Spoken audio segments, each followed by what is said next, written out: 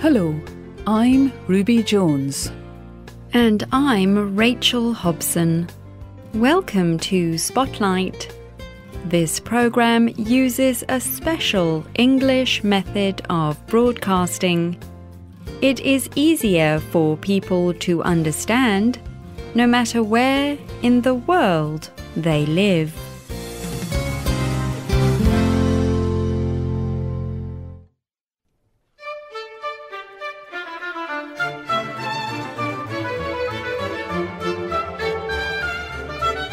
What do you think of when you hear the name Florence Nightingale? Do you think of hospitals with nurses caring for their patients? Do you think of a strong woman? Many people remember learning about her at school. But who was the real woman behind the stories? In today's Spotlight program, we tell of Florence Nightingale. How did her life change the medical world? How did she influence ideas about nursing?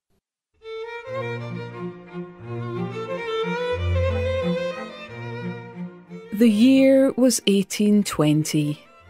Florence Nightingale was born into a wealthy English family. Florence's father wanted her to receive the best education possible, so he decided to teach her himself. He taught her history, philosophy, mathematics, and many languages. Most women did not receive this kind of education. Florence's parents were interested in politics. They supported groups that opposed slavery. From an early age, she learned that people could make a difference. But at the time, women did not have many rights in Britain. And women in Florence's financial position were not supposed to work. They were expected to marry and have children. Around the age of 16, Florence was sitting in a garden. She was enjoying the nature all around her. There in the garden, she had a spiritual experience.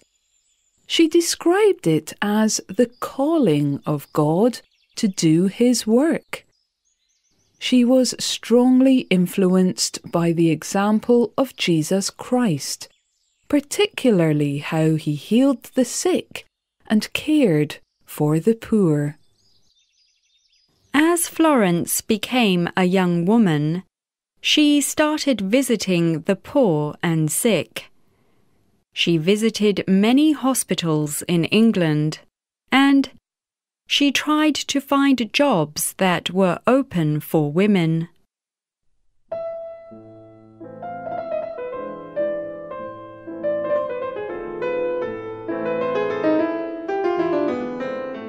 At the age of 25, Florence went to her parents. She told them that she wanted to work as a nurse. But in those times, most people had a bad opinion of nurses. Many nurses did not care for patients very well. Instead, they were famous for stealing from their patients. Often, they were desperate women who could find no other work. Florence's parents were shocked by her request, and they refused it. Florence had to wait 6 long years to make some progress with her family. Finally, she asked her parents to let her go to a nurse training school in Germany. The school was far away, Her parents' friends would not know about it. Her parents would not feel any shame. So they said yes.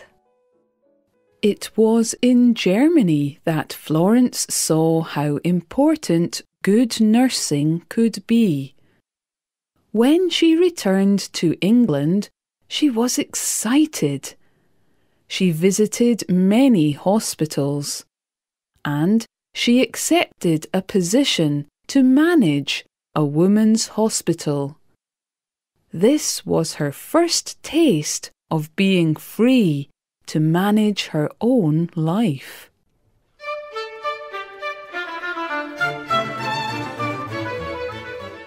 But historical events would change her life completely. The Crimean War was in progress. England, France, and Turkey were fighting against Russia. Injured British soldiers were taken to an army hospital in Scutari, Turkey. In September 1854, a British newspaper reporter told of the suffering of wounded British soldiers there. He told how the medical treatment they received was very bad. He asked, "Are there no women willing to help the suffering soldiers in the hospitals of Scutari? Are no daughters of England ready for such a work of mercy?" Florence immediately offered to go, and she had powerful friends who helped her. The Secretary for War was one of them. He strongly believed she should go too. He promised that she would have authority over nurses and help from the medical staff. He also promised her the full support of the British government.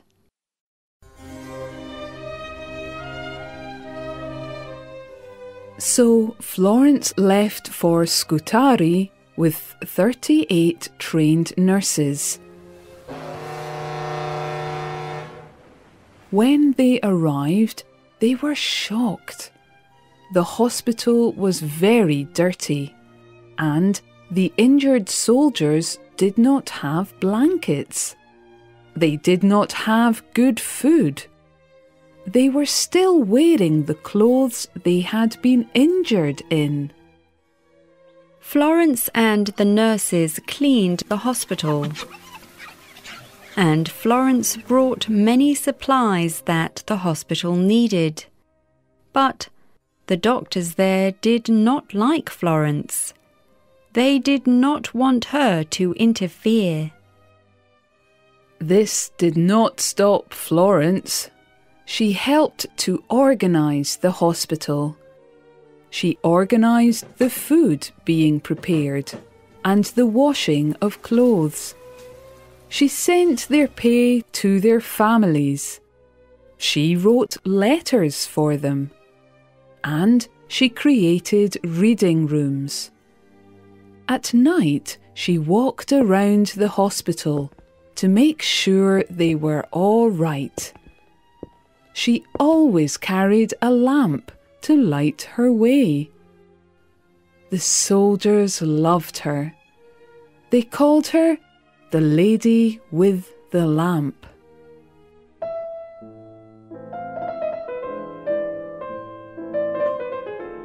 Although Florence had been in Scutari for 6 months, even more soldiers were dying. Most were not dying from war injuries. They were dying from diseases such as cholera and typhoid. This was because of poor airflow and a poor waste removal system. Finally, a team from England arrived to fix these problems. After this, the soldiers started to recover.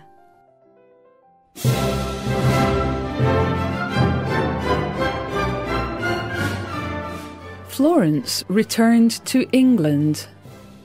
By this time, she had become a heroine to the nation. The public gave her credit for saving the soldiers at Scutari. But Florence did not seek fame. In fact, she hid from the public. She was a very private person. In England, Florence examined all the evidence from her time in Scutari. She made a careful study of all the facts. All this time she had believed the soldiers were sick for the wrong reasons. She had thought it was because of bad food and difficult working conditions. Finally, she understood they were sick because of poor hygiene, especially the bad airflow and poor waste removal. Florence decided to use this information to change hospitals all over England. She wrote hundreds of letters to important people about needed changes. And she started the first training school for nursing in England. Florence also wrote the book Notes on Nursing that spread her ideas around the world. Critics of Florence Nightingale say the public has the wrong image of her. They say that history has given her too much of the credit for saving the soldiers. They say she was a strong-minded, controlling person. However, Florence has many defenders. They say that through her work, Florence saved many lives after she left Scutari. And later she worked all the time to change hygiene problems in hospitals. They say she had to be strong to make changes happen. Florence was living in a world when men had all the power. She had to be forceful for them to listen. To many people, Florence will always be a heroine. She changed opinions about nursing. She made it a respected job. She cared greatly about the sick and needy.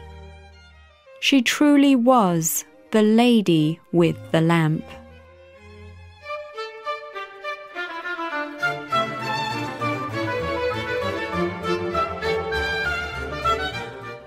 The writer and producer of today's programme was Rachel Hobson.